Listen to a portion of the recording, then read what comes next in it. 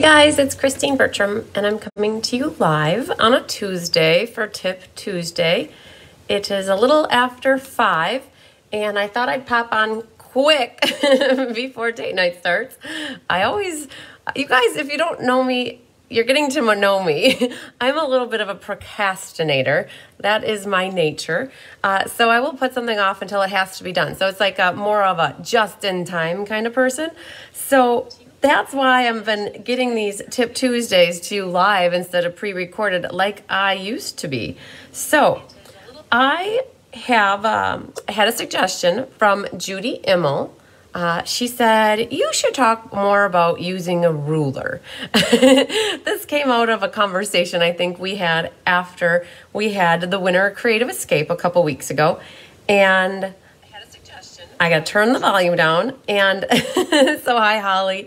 So Judy said that I should remind people or go over using a ruler. Hi, Frankie Canada. Hi, Sandy Zedun. There's Carla Lake. So I got about 20 minutes. And then I told her I would be done by 5:30, and we're meeting my parents for dinner. Hi, Sue Thomas. And so Judy wanted me to talk about a ruler. Because not everybody knows how rulers work. And I think that I look at a ruler all the time and I get it. And there's nothing wrong if you don't know how to read a ruler. So I'm not trying to call anybody out. Hi, Stacy Burns. But hi, Tammy King. But hi, Sherry Martin. What Judy said is that it might be a good reminder to show people that may have forgotten, or to show people that might not know it at all, about how a ruler works and like what inches mean and quarter inches. Hi, Julie Frost. Hi, Mary Ellen. Hi, Patricia. Quarter inches, eighth inches, 16th inches, 30 seconds. I never work in 30 seconds, you guys. That's too crazy. So inches, and we operate off of oh my gosh, I was going to say metric, but we're not metric. So we're whatever we are. You guys, somebody say it in the live. I'm having a brain fart. Hi, Janet Flanagan. So we have inches. And like there's 12 inches in a foot. And when you're doing card mats and card bases, it's really important to know. Hi, Carissa. It's really important to know your mats, for your sizes for your mats. And that's how reading a ruler will really help. Hi, Nancy. And so I do have my steel rules down here, and I'm going to show you how they work. So yes, I'm live for a hot second here, guys.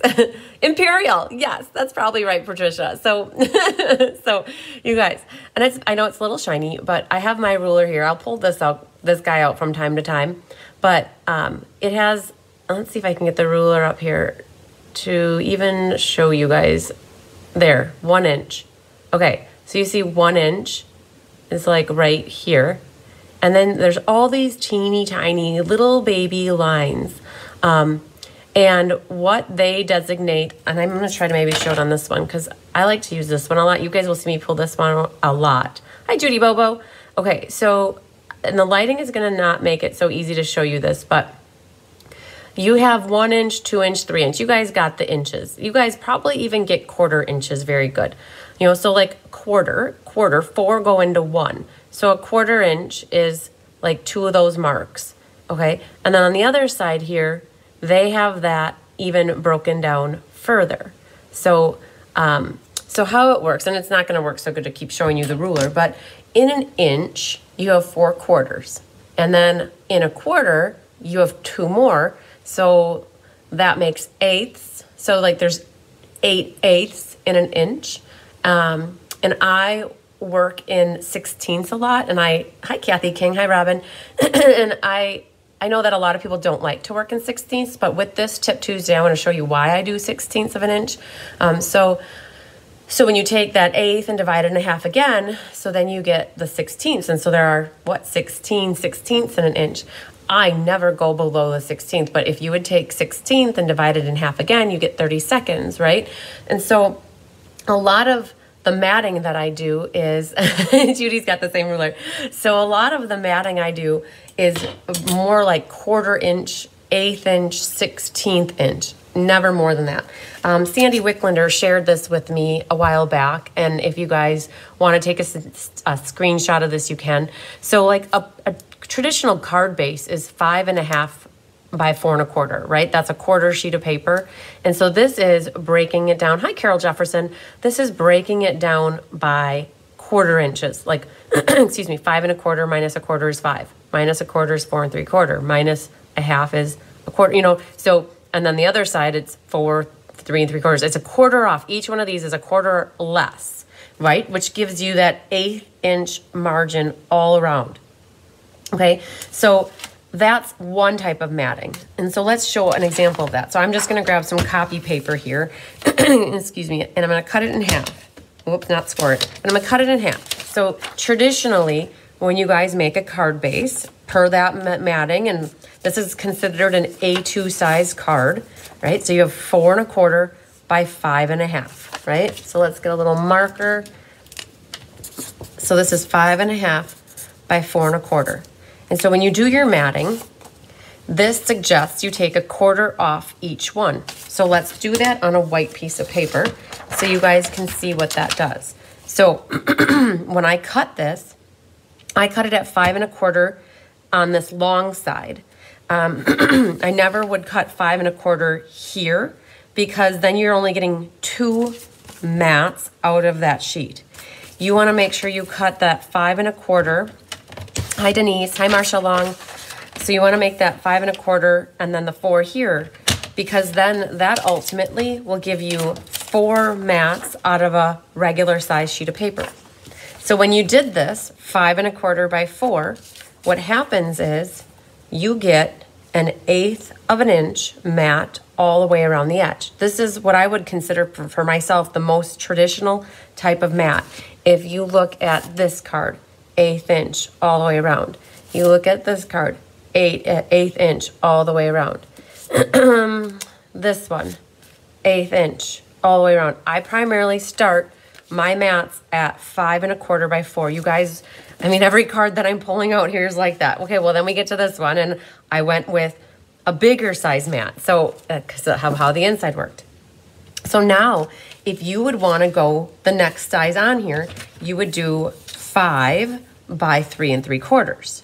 So let's do the 3 3/4 by 5.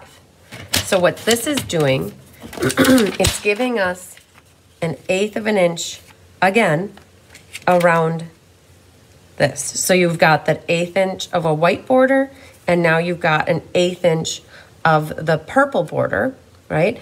So, and it's going to continue giving you that 1/8 inch. When you take 1/4 off, aloha, when you take 1/4 off of 2 sides, 1/4 inch off of 2 sides, hi Bonnie Kelly, you get that 1/8 inch all the way around. So if I would continue, it would keep shrinking and shrinking and shrinking until you have a small little section. Now, when you work in 1/16 of an inch or 1/8 of an inch, that's where, so I used to do my mat sometimes an 1/8 of an inch. So what would happen is, instead of 5 1/4, if you did 5 3/8 by 4 1/8, so let's do 4 1/8, just to show you a difference, 4 1/8 by 5 3/8. That's only cutting off an 1/8 of an inch on 2 sides. What happens then is it gives you a lot smaller of a border of that purple underneath. Do you see that? There's hardly anything. Hi, Karen from Seymour. I think you mean Indiana. So, Sue Thomas, I'm not sure what you mean by 1/8 or 1/4. So, when I cut off an 1/8 inch, so this is now, this white piece was 4 1/8 by 5 3/8. It leaves me only with, hi Sue Somerville, it only leaves me with a 1/16 all the way around. And when I had classes with Naughty Nancy about 3 or 4 years ago, she would hate it when I would do this to her. And I figured if she didn't like it, others won't like it, because it really doesn't give you a lot of wiggle room with gluing your mat down. If you glue it crooked, you almost lost your whole mat. So that you can't do 1/8 inch mat. So let's keep going that route. So it was 5 3/8 by 4 1/8. So let's do our next one at 5 1/8 by 3 7/8. Okay, so again, I'm only cutting off a little bit, and again, you can see. Oh, I did it normal. Haha, I cut off a 1/4 inch, I bet. Yeah, I did. So I was going to say, I cut a 1/4 inch off of each side, and that's the kind of mat I like, you know, an 1/8 inch all the way around. Okay. So I don't generally do an 1/8 inch border all the way around. That's too little. So you have your card base here is that 5.5 by 4.25. You can work your way down by 1/4 of an inch. You can work your way by 1/8 of an inch. But the next one is the 1/16 of an inch. And if you guys have been following me for a while, you'll know I love to do a traditional mat here. This first one was 5.25 by 4. But then the next one, instead of cutting off another 1/4 inch, I do just a little bit less, so I see less of that white border there. And that's where the 16ths come in. So this next mat, what I would do is I would operate with my purple paper here. And so if this was 5.25, so 5.25 minus 3/16. So this little, here, it's easier to see on here actually, guys. So you have your inch mark here, and then you can see the longer lines are your 1/4 inches. And then you can see the next shorter line is the 1/8. And then the shortest line is a 16th. And these little eensy teensy little baby ones up here are 30 seconds. Okay, I never look at them. Nope, those are metric, ha ha ha. I am guessing that those are metric. They don't even have 30 seconds on here, but I operate on that shortest line quite a bit. Okay. Hello, Gian from sunny Oregon. Thanks for saying that. I knew that before I even saw it. So what I will do is at that 5.25, what I will do is take off 3/16. So 5.25 minus 3 of those little lines gives me 5 1/16. Okay.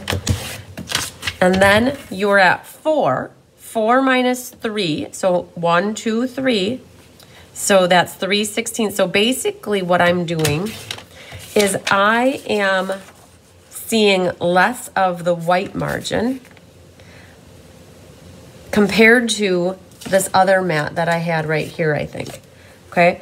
So I like that because it gives more focal image on the other part here. That's what I did on this one. So the peach or that pale papaya was the 4 by 5.25, but then this designer paper was cut at 5 1/16. Okay, so there's probably, let's see if I have an example. I do that here. This is another example of me doing that. So this card right here, the gray is, you would have seen more of the gray had I cut a whole 1/4 inch off versus the 3/16. Hi, Sarah. So, and then we did the same thing here. We kept it so that it's a little bit less. This is an example of where you would have a 1/4 inch margin. You see that the black is a little bit thicker. So it all comes down to like looking at the ruler and understanding your 1/4 inches. And I had a Stamp-A-Stack back in November. And I cut my cards and mats using 1/16 of an inch, and people had a really hard time doing that. Well, first of all, it's probably really hard to read these little tick marks a lot, but the other thing too, like you saw on this card, I left a really big margin around the edge. And so when you look at that kind of a margin, that's a full 1/4 inch. So what I did for that margin is I cut a 1/2 inch off. So you start at 5.5 by 4.25, so you take a 1/2 inch off. So then you go 5 by 3 3/4. So that's what this mat is. This guy's a little, handy tool to have next to you. And I will intermingle stuff. So if I have my traditional mat here, and then let's say I do that mat, my next one, I might go back and bring it into taking a whole 1/4 inch off the next one. So let's see if I can confuse you guys a little bit. So like this was 5 1/16. So if I take off a full 1/4 inch, that brings me down to 4 3/16. So that's my 1/4 inch. And then if I was at 3 13/16, if I come back a full 1/4 inch, that would put me at the 9/16. And so now what I'm doing is bringing back a little bit thicker of a margin on my mat. So I guess You know, you guys can be creative. Hi, Deanne from snowy and very cold West Michigan. So you can see here, I created a little bit thicker of a border on there again. So the white was thinner, purple was bigger, and now the purples matched and the whites were smaller. So you guys can play around with your mats. You don't have to always keep it to a certain one. Unless you're comfortable. If that's what makes it work for you guys to cut paper and make cards, do what works for you. It's all good. But when you want to start experimenting, don't experiment with your cardstock or your designer series paper, because you will be sad when you cut it the wrong way. So what I'm doing too, when I'm working with a fun fold or a card for the first time and I don't know exactly how the layout's going to work, I won't cut my cardstock or designer paper right away. I will pull out this copy paper, which I could care less about because it's like thin paper for your printer, right? I don't mind chopping that up and experimenting and playing around with it till I get it just right. And then you don't feel so bad when you cut up your more expensive cardstock and designer paper. So Marsha, I think you said that you have already. I have already confused you guys. So I didn't mean for this one to confuse you guys. I guess when Judy said, hey, we have a hard time reading rulers or we have a hard time with measurements, I looked at it and I said, okay, well, maybe let's sit back and like look at what a ruler entails. Because I do find that I operate in the 16ths a lot, and a lot of people that might be intimidating and scary. So Judy said it might be nice to have the chart for the 16 inch, then we can cut out each panel and have them ready to play. Yeah, so when I have a hot second, you guys, I will, this is the 1/4 inch matting. What really could be nice is to have the 5 and let's say 3/8 by 4 1/8 and having it start there and going all the way down, so you know. And then, hi, Christine from Australia on Australia Day. Woohoo! Hi, Wendy. And then what I can do is take another one that starts at like, let's say 5 5/16, and then what the 4 inch would be, and then break it down. So then there's 3 columns.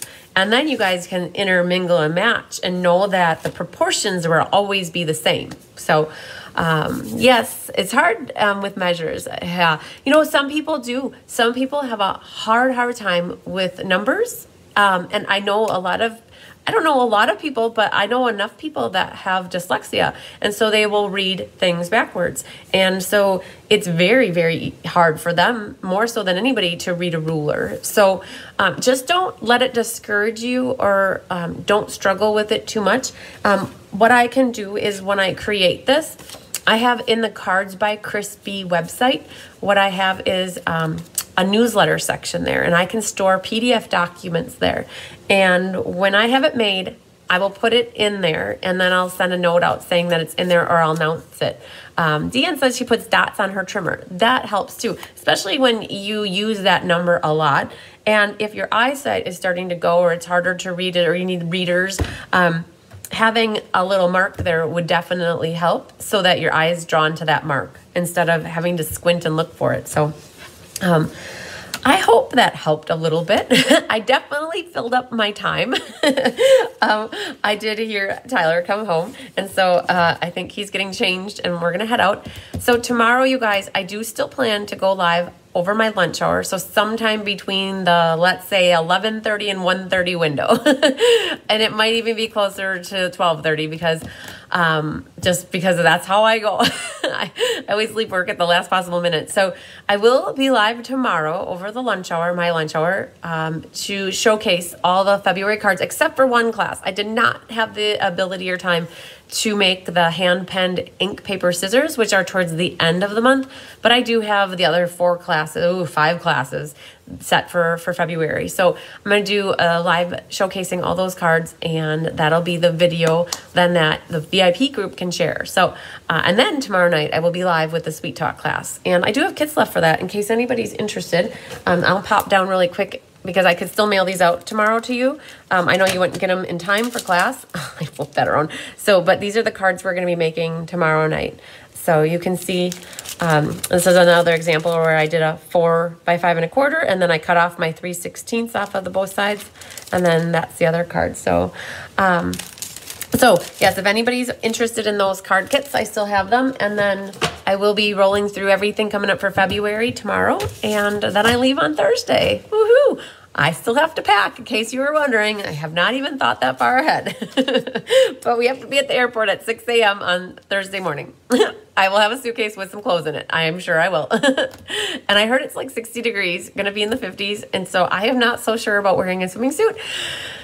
Oh, that sounds cold to me. So, hi, Elaine Reback. Elaine, I got your order that was in my little mailbox on the counter. So I will get that order in for you tomorrow. So you guys, all right, well, have a safe and enjoyable and warm rest of your evening on a Tuesday. Lots of sunshine, love, and hugs to you. And if you have any other tips for using a ruler or reading a ruler, you guys are welcome to add them into the comments. And then also, if you have a direct question for me, please reach out to me like personally or tag me in the post so that my notifications tell me that. Otherwise, texting, Facebook messaging, or emails are perfect. So, all right, we'll see you guys later. Love ya.